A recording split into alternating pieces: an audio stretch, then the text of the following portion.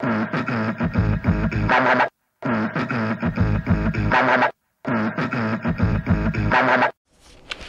guys, it's Steve from mastermodsuk.com here again. Today we're going to put together a video installation guide for our X1 Fusion mod chip, as you can see in front of us now. Okay, let's pull that one to one side. This is just really going to be an overview of you watching me do one of my installs on an Xbox One controller. It's a brand new Xbox One controller we've got in front of us, just a standard controller.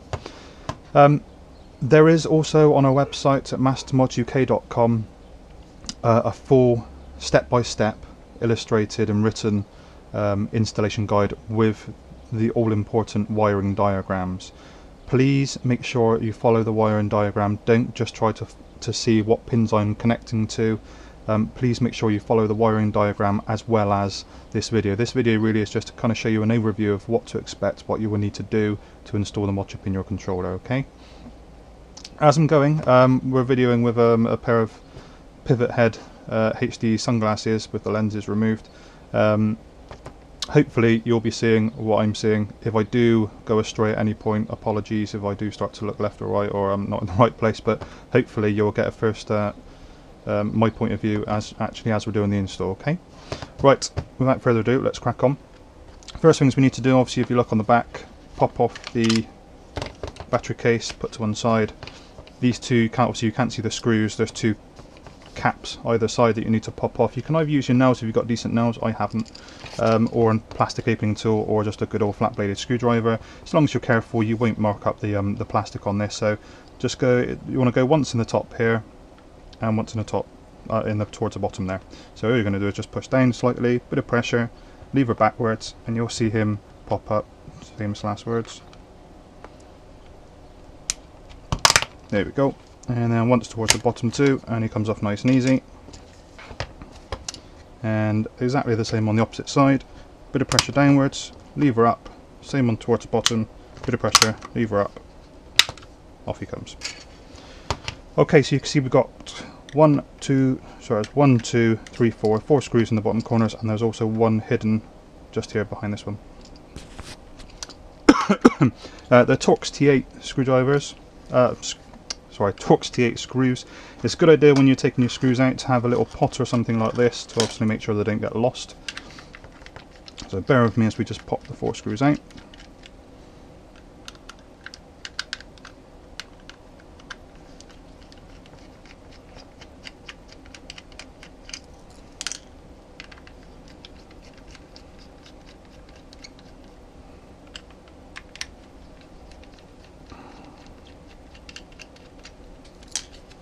Okay, so once you've got those 4 screws out, there's one behind, as Microsoft always do this, it did the same with the 360, they pop one behind the sticker. You can, if you want to keep your sticker intact, you can, if you're very careful, just peel down on the top corner, pull it across to reveal the screw. If you're not worried about punching a hole through, then you can just you can feel where it is if you need to. For me, I've done so many, I can just tell, you just pop straight through and on the screw. Okay, and that's the last screw. Okay, once you've undone the last screw, you'll find that the front half of the shell, will now just lift off, nice and easy. The shell on the X1 controllers are really easy to take apart. Pop off your thumbsticks just to make sure they don't get damaged. Now, if you just lift up, you'll find Microsoft to put all of the buttons and things this time all in one plastic housing. The rear case comes off. Get your remaining screws that were stuck still in the shell. Pop out that middle one.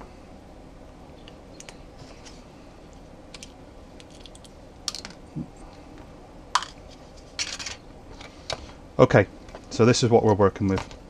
We need to take our rumble motors out now. Obviously they're still attached, so we need to unsolder those. And Microsoft have put these great rumble motors in the triggers as well, so we need to just disconnect those as well. So let's start with our soldering iron. So this isn't going to be a guide on how to solder. This is really, like I said, just going to be an overview of how to do the install. Okay, so if you don't know how to solder, then you need to check out some soldering videos first.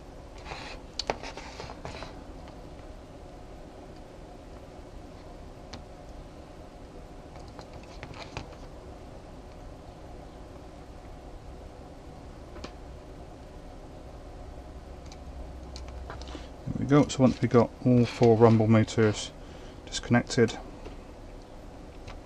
there's 2 screws left. Microsoft, a bit pointless if you ask me, these screws, because once it's all in place the circuit board can't come out anyway, but they've put another screw in each of the bottom corners of this U-shaped circuit board.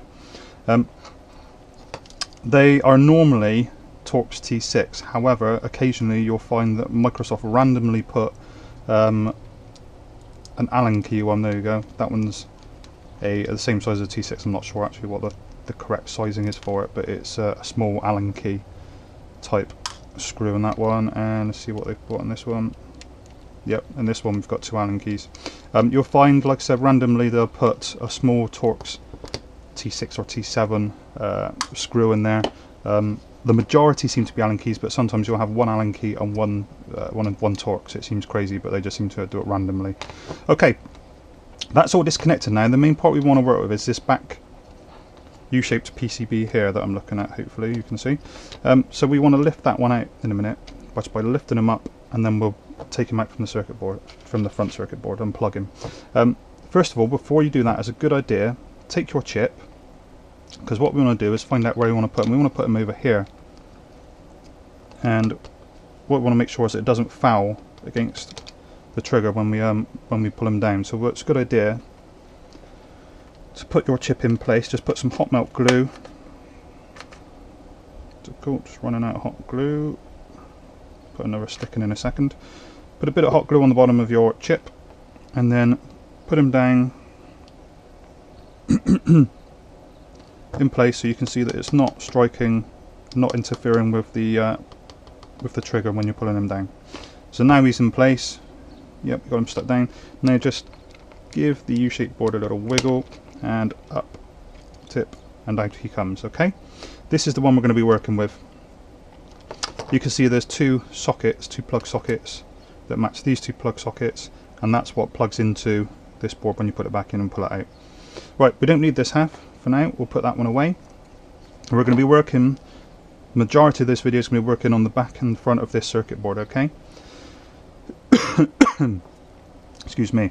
With your chip now glued in place, what we're going to be doing is, I'd like to just prep my chip by pushing. If you look at the wiring diagram, there's the trigger connections take 2 pins. So what I do is just bend those 2 pins together. Hopefully that's showing on the camera. Makes it a lot easier to connect 1 wire then rather than 2. The same on the bottom here. It's 1, 2, 3, 4. It's pin 3 and 4 from the bottom. This side again, just push them together, and then we can make our first solder connections.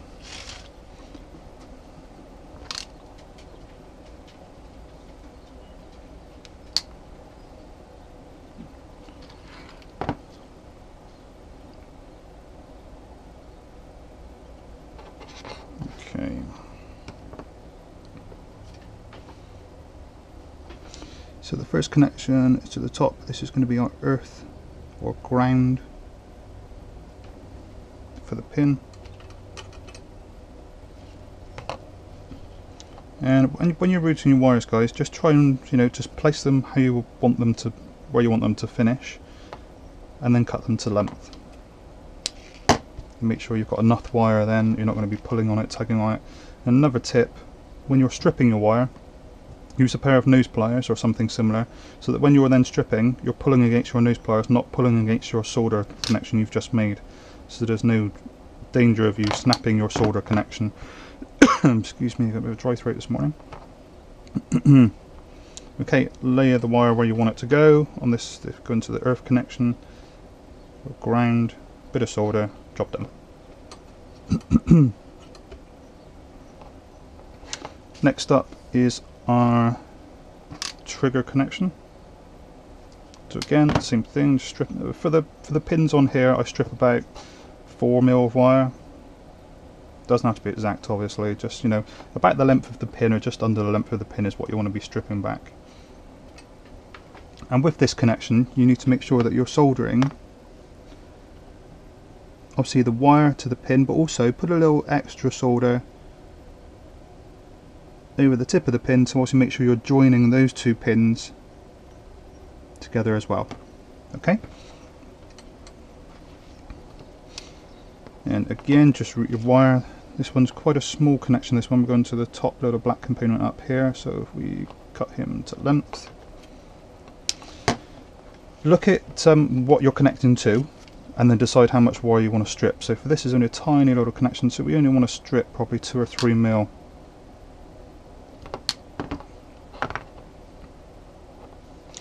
Probably not going to be able to see what I'm doing with this one, I wouldn't have thought, because it's very small. But like I said, make sure as well as viewing this that you follow our wiring diagram so you can see exactly where you're connecting to, not just guessing from this video. Okay, hopefully you can see that connection there.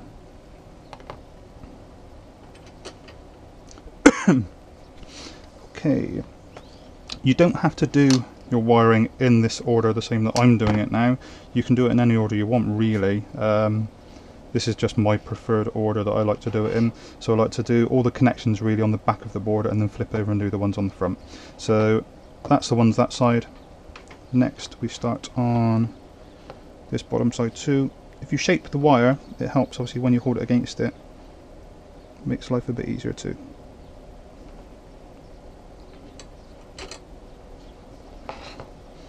Okay, this is our right trigger connection, which is just here.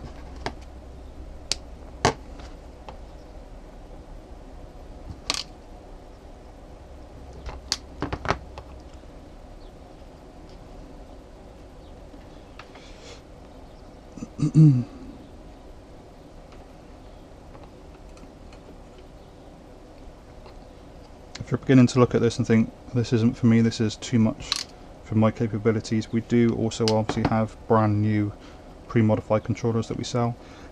And we do also offer a send-in service, a mod service for your own controller where you can send it in and we'll do this for you. But if you're not too bad with soldering iron and you've got 20-30 minutes that you can spare, obviously this is a lot cheaper alternative. This we're going over to the left stick connection now. Apologies, I've got a really dry throat this morning.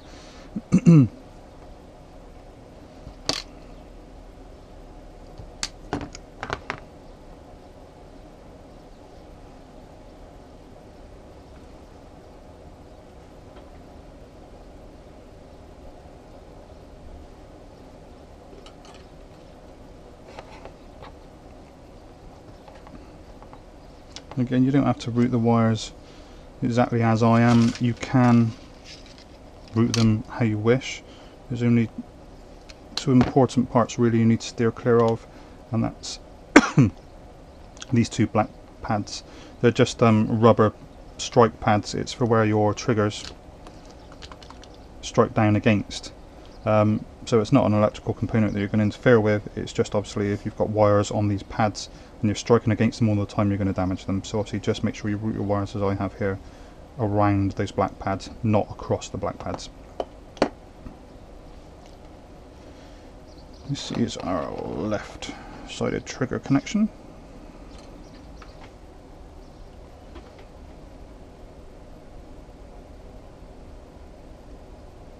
And again with this one, make sure you run a bit of wire, a bit of solder over the top of those pins to make sure they're joined together nicely too.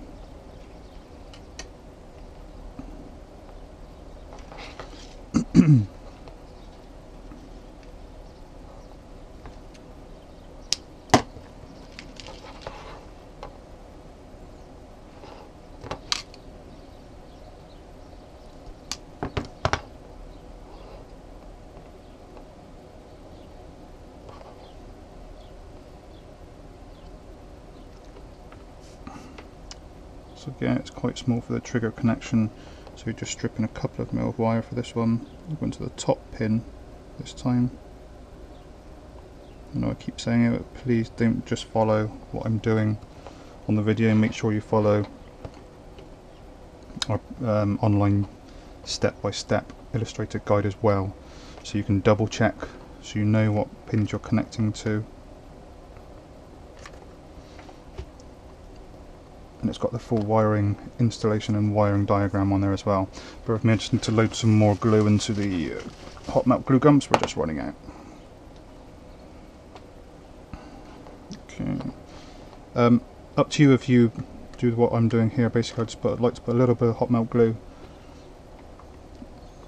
just to hold my wires in place. I like to route them, as you can see, a couple of tacks of hot melt glue just to make sure they're not wandering around, they're going to get tugged against anything. Okay, that's all the connections on the back of the PCB. We're now going to flip the PCB over and start our connections on the front. Again, up to you which way you want to do it. I like to start with the top of this middle connector here. You'll see, hopefully if I can get this to the camera, these connections are quite small, so take care. Obviously try not to bridge them. If you do, it's not the end of the world. On our guide we show how to unsolder a bridge.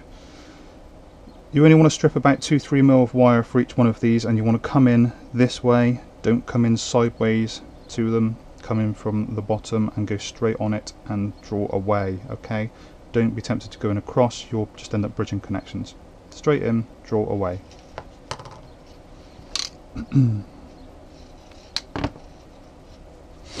Okay, the first one we're going to do here is a ground connection or earth connection.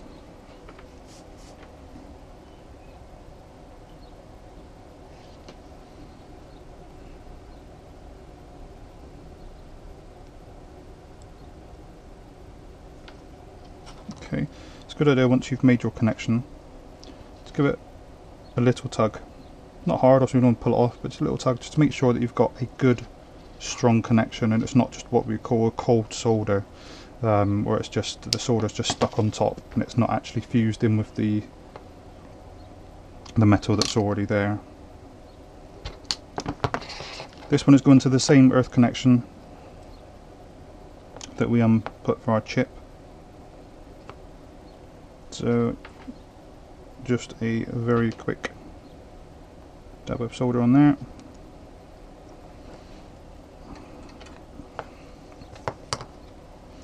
And on to the next one.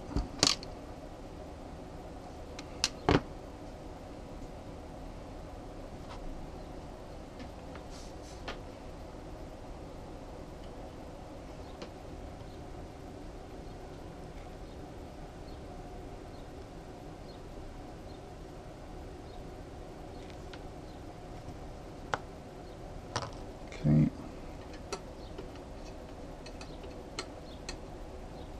Sorry, bear with me, I'm trying to put the soldering iron back without turning my head too much so you guys don't keep getting whiplash every time I turn. Okay, run your wire across. Again, just think where you want your wires to run. Run them in a nice, neat route that you're happy with.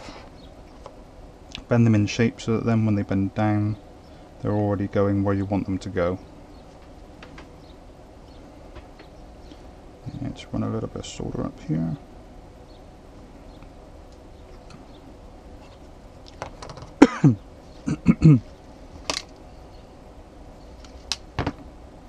Again, apologies if I am missing any of this. Mobile phone's going off. If I am missing any of this, I'm not looking quite in the right places. Apologies. Hopefully you are getting the majority of what we're trying to see though here.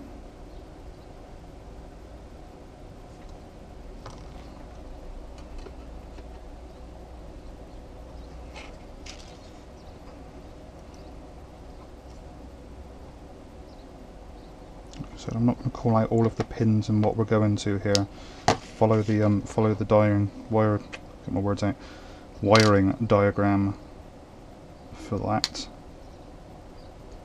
just to ensure you are getting exactly the right thing. I would hate for someone just to try and follow what I'm doing here, and obviously it can be quite difficult to see exactly what pin I'm going to.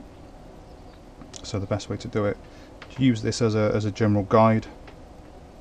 See what it's going to entail and what you should be doing, but make sure you use our wiring diagram to confirm exactly what pin and where you should be going to.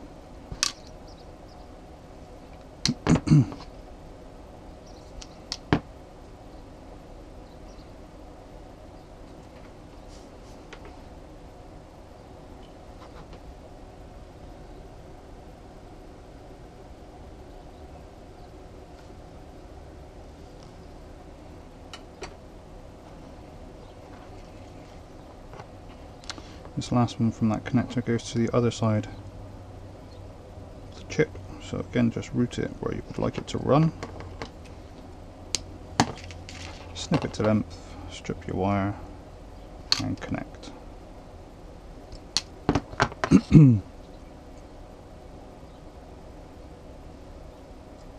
Again, as you just see me do then, just just shape the wire with your finger and thumb. Makes life easier than when you put it in place. It's already in the shape you want it to be.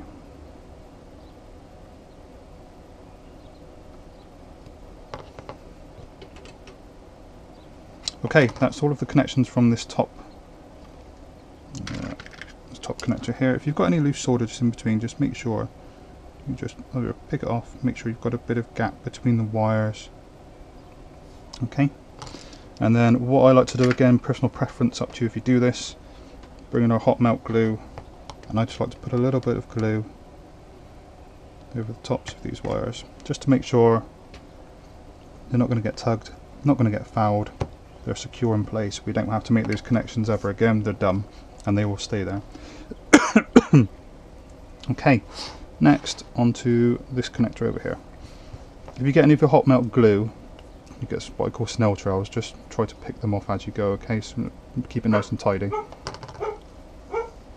Excuse my dogs, probably barking at the postie.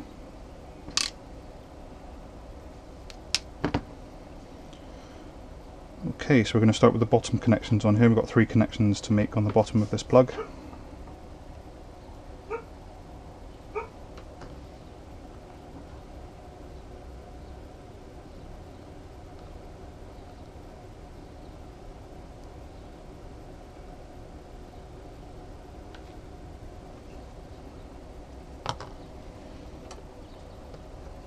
Okay, and these first 2 are going over to here. I think these are A and X buttons, if I remember correctly.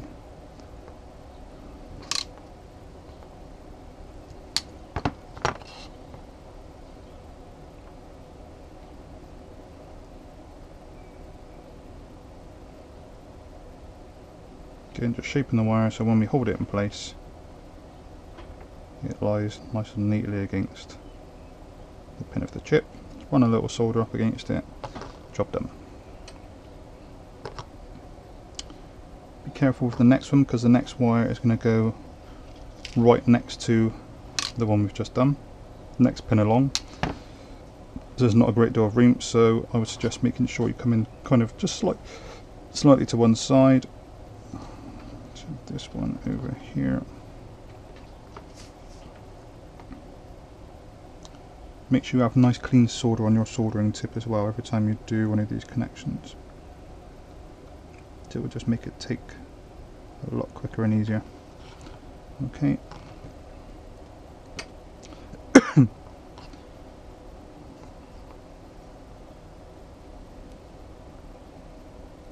If you're an old soldering pro, I'm sure you know exactly how I'm soldering. Some people might look at this that have just done sort of limited soldering and think, why isn't he holding solder in one hand and feeding it in and holding the soldering iron with the other hand, which is obviously the most conventional method of soldering. The way I do it is obviously a lot easier, because you have one hand free to hold your wire and one hand to put your solder on. All I do is buy a tip, obviously tin your tip first, and then I like to file it down into a point. So I use a wider chisel tip and then file it to a point. That way with a chisel tip you can load solder onto the chisel tip rather than just a point you can't load. If you just have a needle tip, you obviously can't load any solder onto the tip. I'll try and show you what I mean. Whereas with this one I can load solder onto the tip. I've shaped it into a point so we can still get our nice fine soldering, and that way makes life a hell of a lot easier, or I think so anyway. But you can obviously do the conventional method if that's the way you've always done your soldering. You can also do it that way as well. Either way that you feel comfortable with at the end of the day. Okay, that's the 3 from the bottom over here. Again, personal preference. I like to put a bit of solder, not right up over the actual connections that we've just made, just 4 or 5 mil down, so it's just across the wire. And again, we know then they're not going to come off, they're not going to get tugged away, they're going to stay in place for as long as we've got this controller. This is our power connection, the V plus on the wiring diagram, voltage plus. Again, route it however you wish. This is just the way that I like to route it.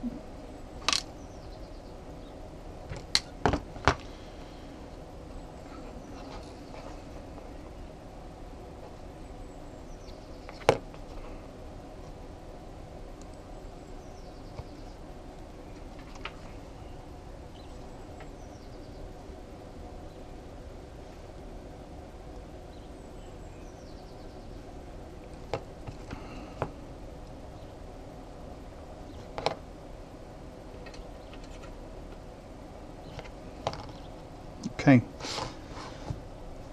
last few connections to make off the top of this connector now, this plug-in connector, and then we're getting towards the end. If you knot your sticks down like this, it doesn't matter. Once they go back in, it's not a problem.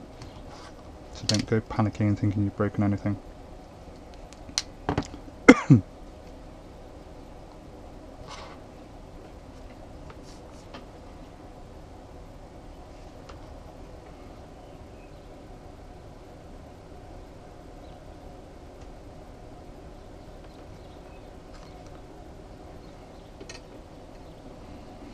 With these, I would definitely suggest these two connections putting a spot of hot glue before you continue. The reason being, I'll show you now. We're going to tug to the side. Obviously, if we're tugging sideways on that connection, that can obviously break it off. So just now we're tugging against the glue instead. I'm going to bring it around to the side and connect to our chip.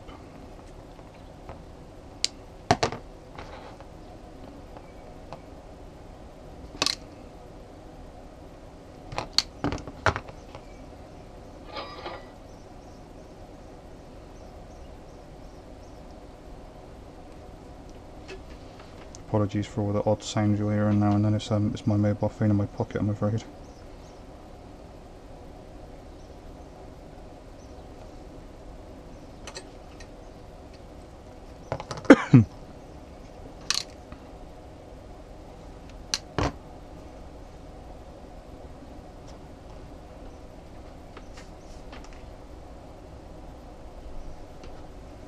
Okay, this is the last connection from this plug.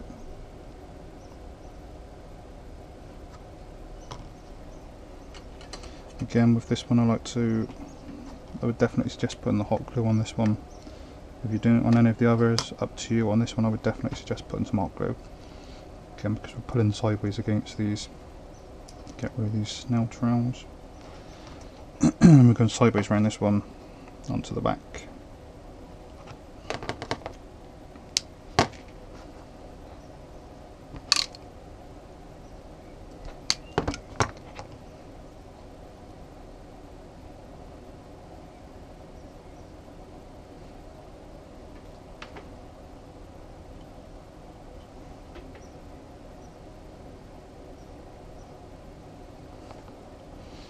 Okay, we are nearly there, guys. Okay, last one we need to make. It's quite small, so hopefully this will show up on the camera. This is your B button where it comes down onto. So you need to take a craft knife, X-Acto knife, something like that, with a nice point, and this black carbon disc, black carbon contact pad on the left of this button as we're looking at it. We need to scratch away just a tiny bit of the bottom of it. Okay, you scratch up to half of it away. Leave some of the carbon there though, don't scratch all of it away, you don't get carried away, otherwise your B button won't work. Okay, don't want to put you off with that. Literally just scratch away a little bit at the bottom. All you need is a little bit of copper showing. So that we can make our solder connection to it. So you don't need to scrape away all of the carbon, just a little bit off the bottom until you see that nice fresh copper coming through.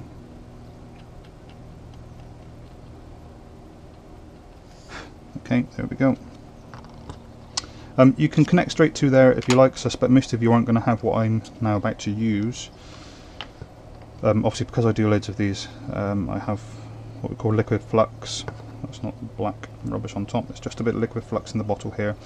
It really just cleans the contact. It's just to ensure we get a nice long life contact on there with no corrosion or anything at all, so you don't have to use that.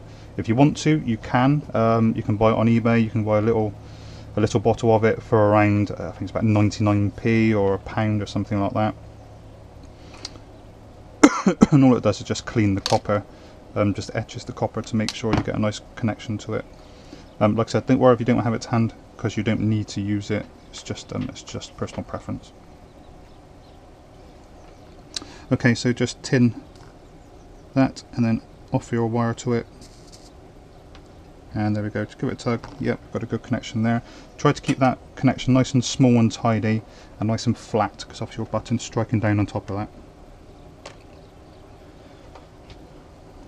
By button, what I mean is only the rubber. It's obviously not plastic striking against it hard, it's just the rubber going down on top, so it's not going to cause any damage at all. That, now once we connect this one, is the last connection before we can put our board back in. So if you're still with us this far and you've not got fed up with the sound of my voice and me probably looking at everything except what we're supposed to be looking at, then well done.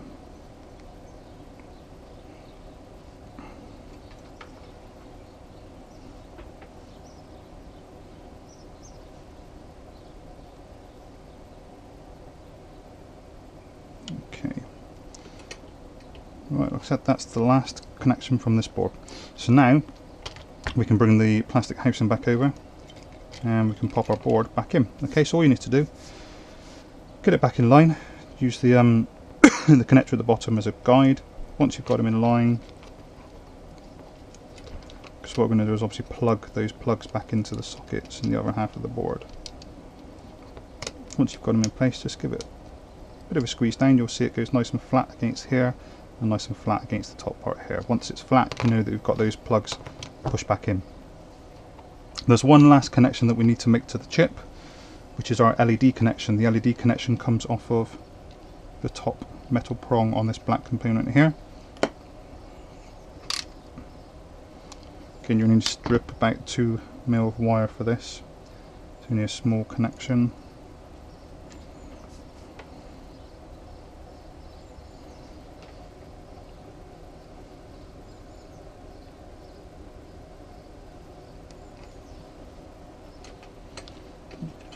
Okay. Again, you can route your wire whichever way you want. Don't go over this black hole in the middle, because obviously that's where your screw comes through. So you obviously don't want to be slicing through your wire when you put the screw back in, so just make sure it goes to the side. And strip the end, and this is the last connection you're going to be making to the chip. After that, we're just going to be putting the rumble motors back, connecting the shell back up, and we're done.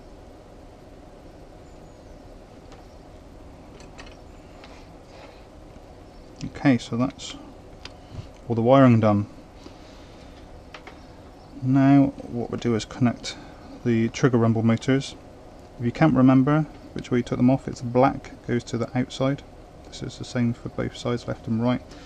If you've got wire over them, obviously just move it to one side. And the grey is innermost. Okay, spinning round, same on the other side, grey innermost, and the black on the outer edge. Now we can pop our rumble motors back in. If you can't remember, as I'm looking at it now, the one with the larger cam is on our left hand side. Okay.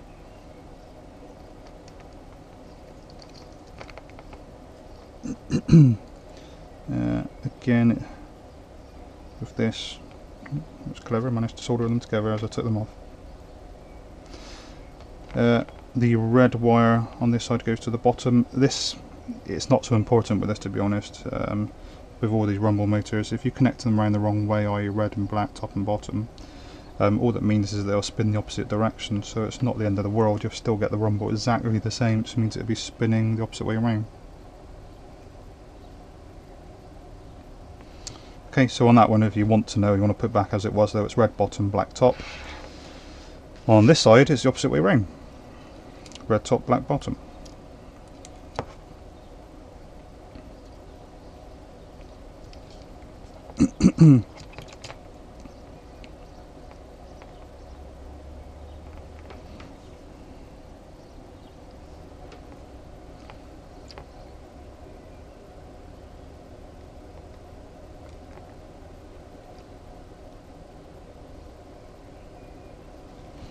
And that's it. That's all the soldering we need to do.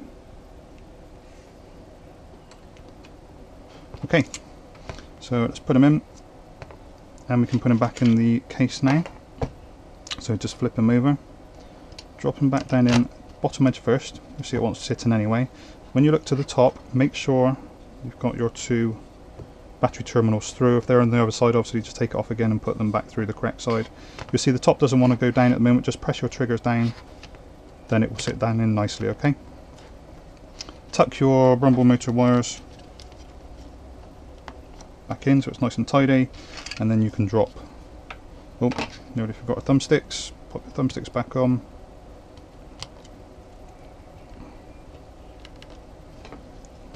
And drop the housing over the front. Just keep the housing pressed on the front. Get your screws.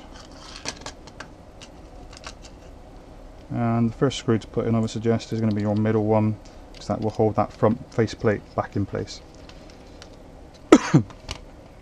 Okay, so now it won't come off because we're held in place. And then just continue putting your 4 screws back in. Okay, whilst I'm doing this, guys, like I said, this has been a video installation guide by myself, Steve, from mastermodsuk.com. It's mastermodsuk, all one word, then .com. You can either go direct to our website to view our products. We've got PlayStation 4, Xbox One and PlayStation 3. All the screws back in place. We also sell through eBay as well. Mastermods UK is our eBay username too. That's literally it, guys. Okay, just pop your cases back on now. Push them back down in place. Same with the other side. I'd suggest starting from the outside. Just push down. You'll hear them all clip in, and we're done. That's it. Go and enjoy your hard work.